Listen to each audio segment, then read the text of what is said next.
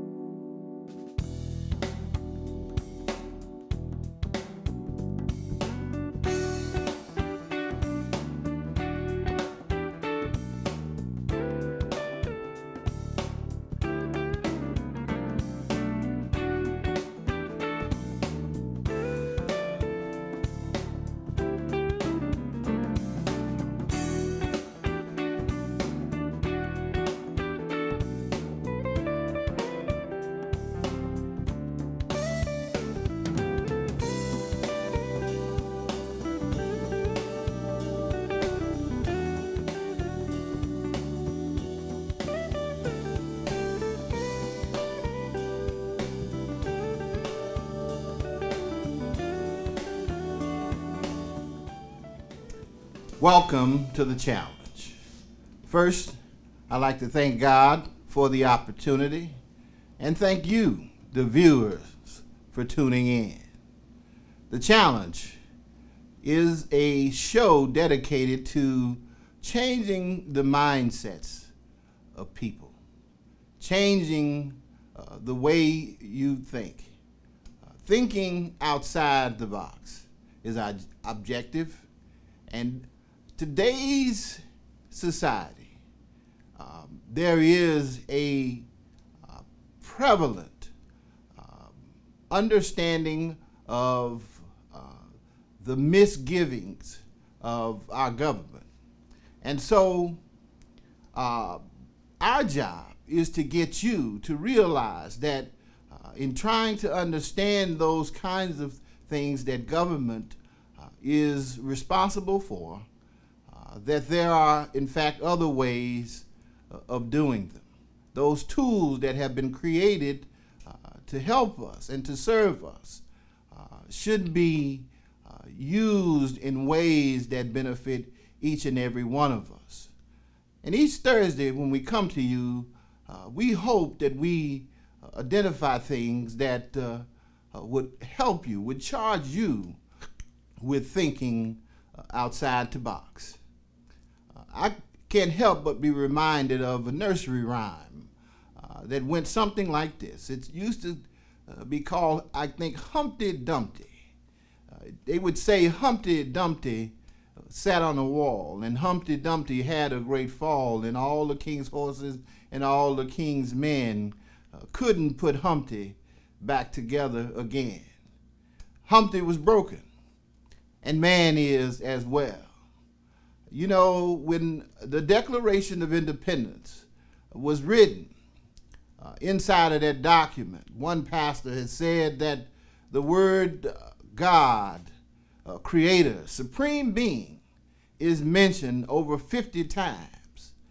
That document, which by most indications is the basis for creating our Constitution, meant that we were to be firm believers in a creator, something that is bigger than all of us. And so what has happened is instead of God being first, we have allowed government to take its place. The order should have been God first, our family second, and then the government. But somehow, these misgivings has it all twisted, has us all paying more attention to a system, quite frankly, that was developed by man and is imperfect. And so our charge is to try to put man back together again. I know some of what I say takes on a very sermonic tone. And quite frankly, I think it's necessary at this point and at this juncture in our particular race, in our human race, that we pay particular attention to those things that have brought us to this point. It's called a race. assuming that we're all headed in the same directions. And I, for one, believe that we can't help but be headed in the same direction. We're all going to that grave. There is no other way to say it. We can't escape it. What matters is how we run this leg of the race. This leg of the race, ladies and gentlemen, in my opinion, is the next leg of the civil rights movement. That's right. The civil rights movement, where there was a hard-fought fight for one person and one vote, for all of us to have access to this system. It left us void, without substance. Sure, our vote matters, but it just seems to not matter as much because it's easily bought and easily sold, it would seem, for the pieces of silver that are suggested, that are implied, that in some places are given to people if only they will choose to follow them. That's what's happening in the land. People are following the money. They are without substance. Our vote is without substance. So we, on the challenge, want you to consider this. Something that the Center for Economic and Social Justice calls the just third way. That's right, the just third way. Those of you who think that my voice and what I share with you takes on a sermonic tone, I think that is indeed the case. Jesus said very clearly, very succinctly, he said, I am the way, the truth, and the light. And so my suggestion to you this morning is that there is a just third way. Jesus didn't create Christianity. He was the Christ. And so the way that he sought to guide us, the way he sought to lead us was in a way that made us all leaders.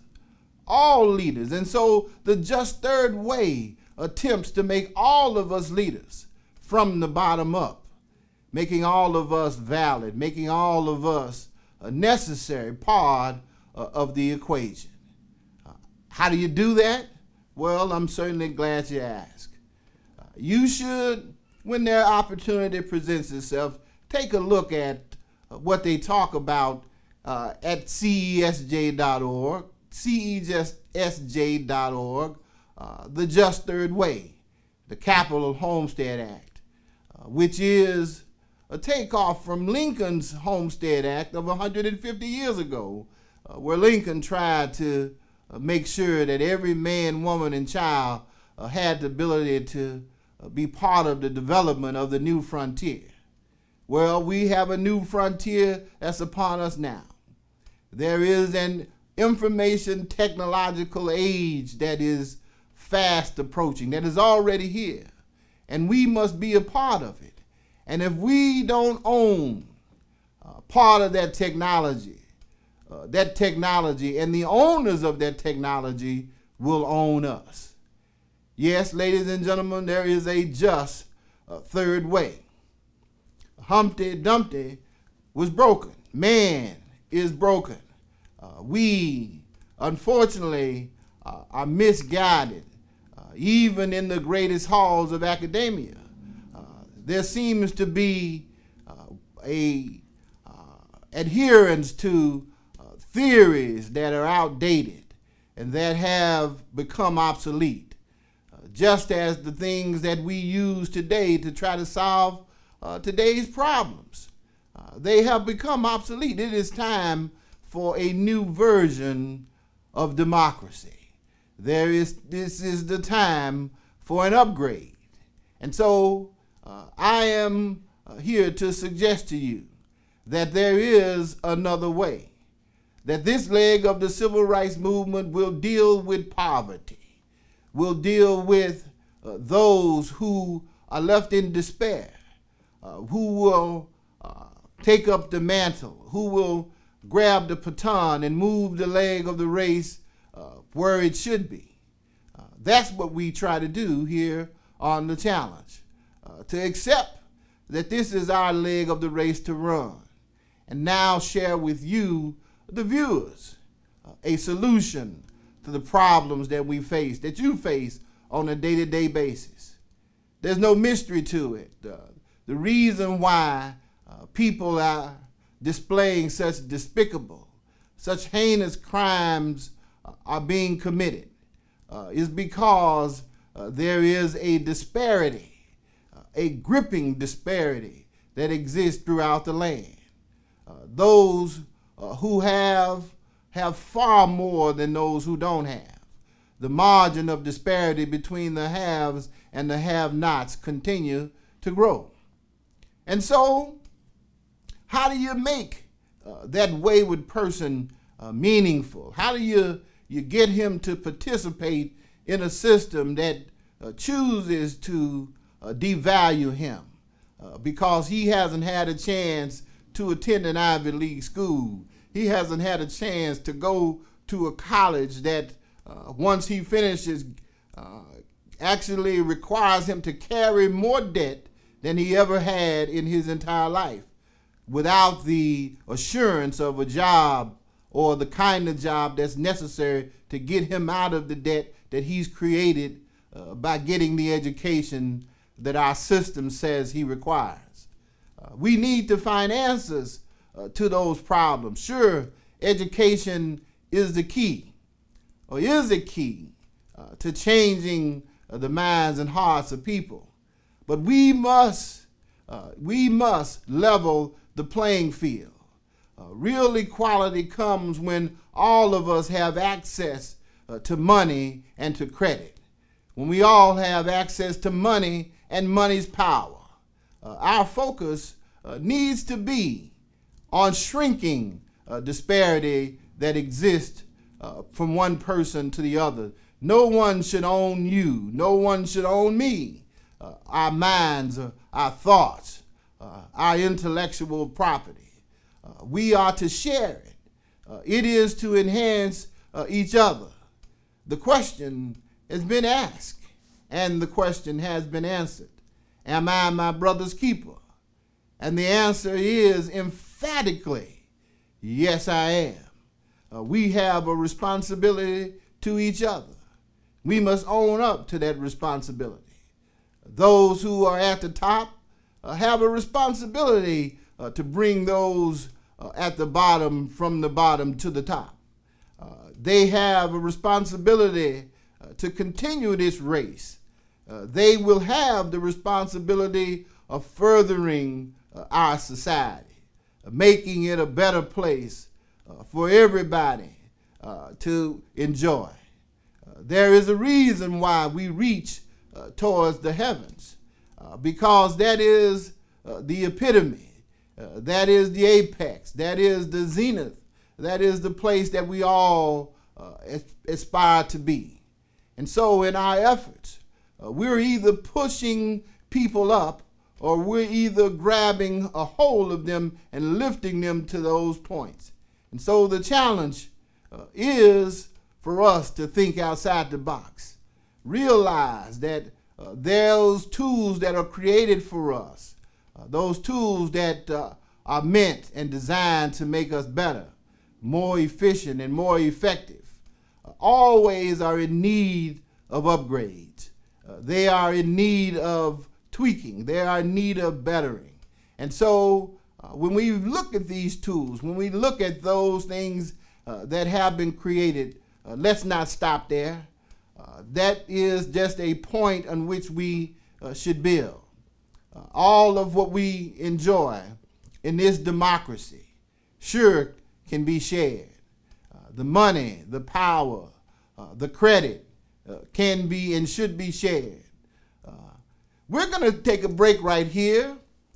Give us a few minutes to regroup, and we will be right back.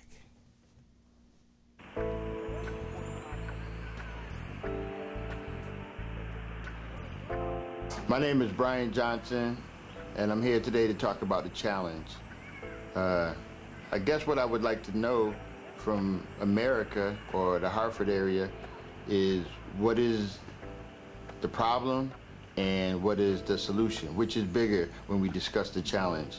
What we're trying to figure out what's wrong or what we're trying to solve. Is it a philosophical difference that we have amongst our people, or is it a practical difference? Throughout our neighborhoods, many of us can't read or write. If we can't read or write, that prevents us from thinking critically. So we are at a disadvantage coming into this game. So we challenge you to think about some of those things. And through the course of our challenge, we're going to present you with some information that we hope gets you to think about yourself and the community in which you live, and what your role is and how you can help affect change in that community.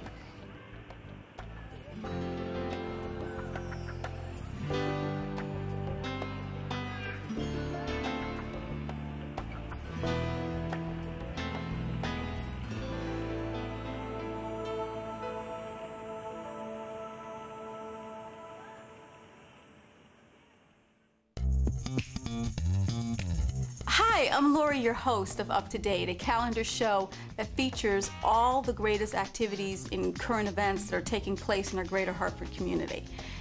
In the coming week, all you have to do is visit accesstv.org and you will be able to find out what's going on without having to look all over to find it. We'll have it all there for you. So get ready, there's a lot of information to share. Grab a paper, pen, and sit back, because you know you're going to love it, because now you won't have to look to find all this information. We got it covered.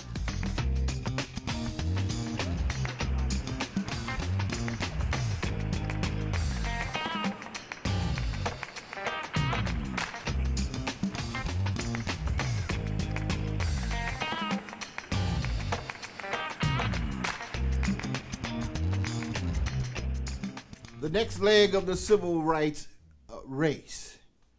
That's where we are.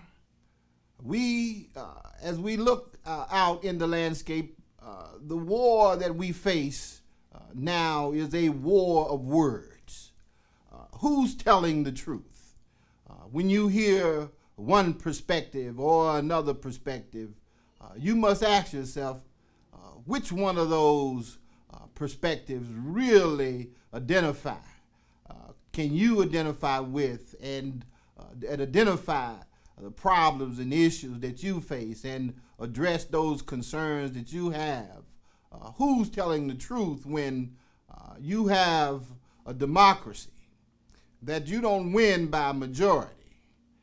You win based upon the electoral college. The majority vote just seems to be an exercise. Who's telling the truth? Our system is in dire need of an upgrade. This version of democracy is outdated. No, ladies and gentlemen, I'm not saying that democracy is a bad system. In fact, it's one of the greatest ever created. In fact, there are so many virtues to democracy that it would be a beacon for other countries throughout this world, and should be.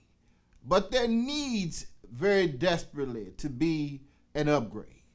It's time that we upgraded this democracy.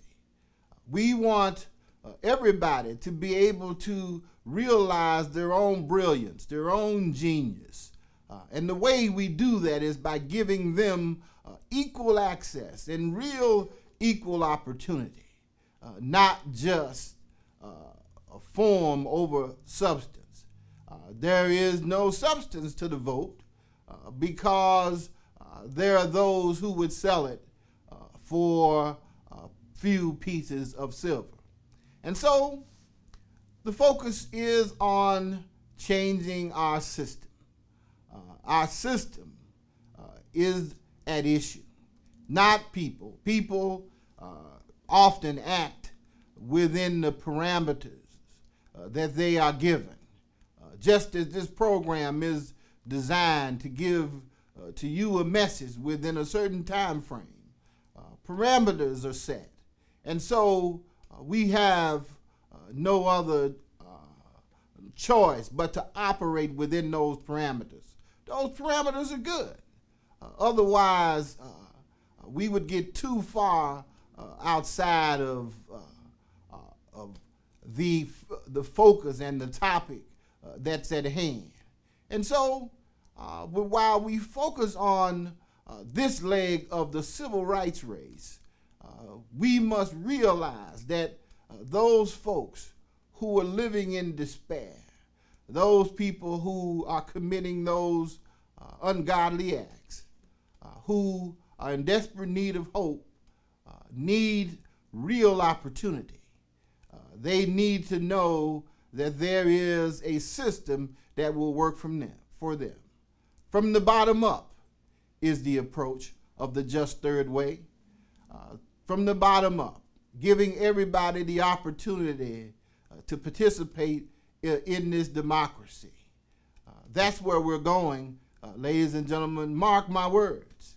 It's an idea whose time has come. Everybody should be playing a part in our democracy. No one should be left behind.